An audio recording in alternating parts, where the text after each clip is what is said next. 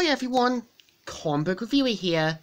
This time reviewing on Transformers Shattered Glass 2. Now, as you know, Shattered Glass is pretty much IDW's last story on their take on the Shattered Glass series.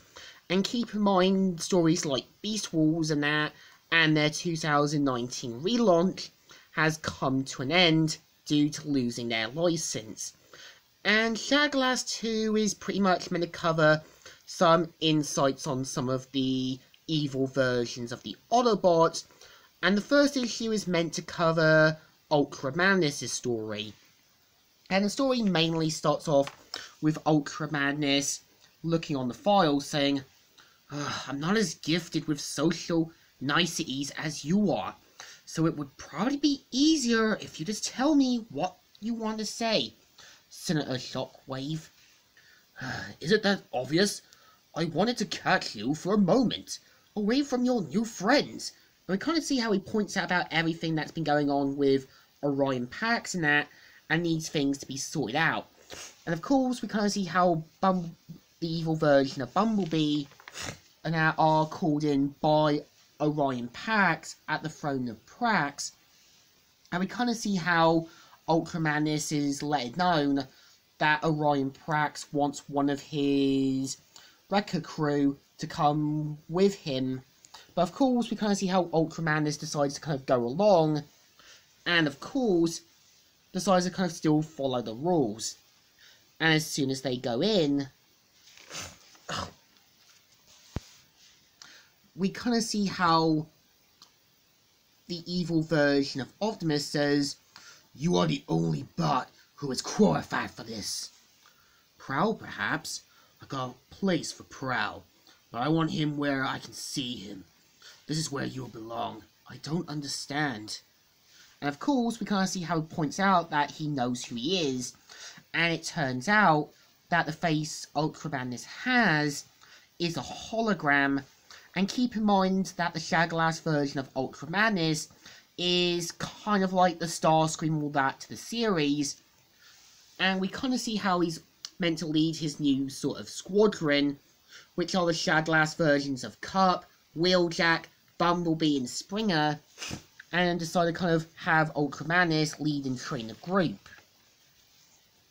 And of course, we kind of see how Optimus isn't pleased with their work and knocks down Prowl. And we see how Ultra Magnus tries to get him to kind of reassure him that the team are very good at what they do. And we kind of see how Senator Shockwave is met by the media crew, Laserbeak and Flashback.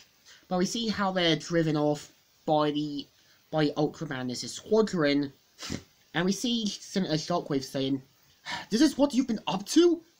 To intimidate the press? I wasn't talking to you." And of course, we kind of see how Ultra Magnus tries to calm everyone down. Just as Senator Shockwave gets threatened by Impactor, we see how Ultra Magnus' anger gets so great that he ends up knocking down Impactor, which of course leaves Senator Shockwave shocked for words, saying, "Were you incapable of stopping them?" And of course, we kind of see his real face. And we kind of see how Wheeljack asks what they're meant to do with Impactor. And we see him saying, "I think we should leave him.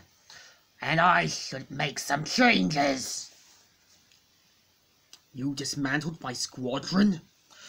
"I would never do that to you, Orion. It was an issue of obedience." "Obedience? You are not the official leader of the squadron. According to all the paperwork, I am the one that they must follow."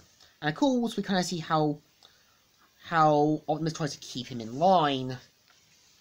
And of course, we see how he gets back to his normal face, but decided to take things on full force, and of course, leave a path of destruction where they go. And we kind of see him saying, "Senator Shockwave, I know you're here."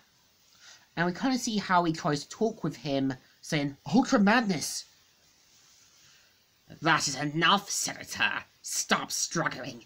This isn't the debate floor. Hardly a fighter. Neither was the Ultra Magnus I knew. And of course, we kind of see how he tries to take him out and beats the merciful crap out of him. And of course, plans to have him in a sort of program that will leave him like his G1 self. And of course, we see how the Shadowglass version of Optimus says, "You were supposed to be the brains, Ultra Magnus, but your arrogance have fried your circability." My arrogance? Allow me to adjust your attitude. I should have to remind you of your place.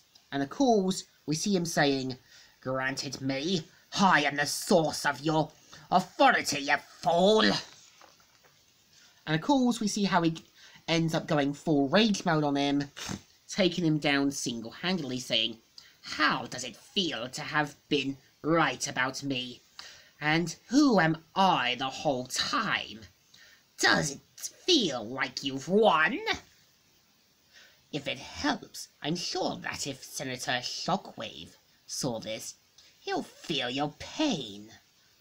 And of course, after this, Ultraman stands over Optimus' defeated body, and the next issue is obviously Blaster versus Soundwave, and this is the story. So I think this one is kind of okay. Again, I like the idea that it showed you Ultraman was a good person once, but over time became a shell of his former self, making it a cautionary tale that once you enter the darkness, you might never come out of it. So I think the story still deserves a thumbs up. Still good, but still alright. So, Comic Reviewer here, signing out.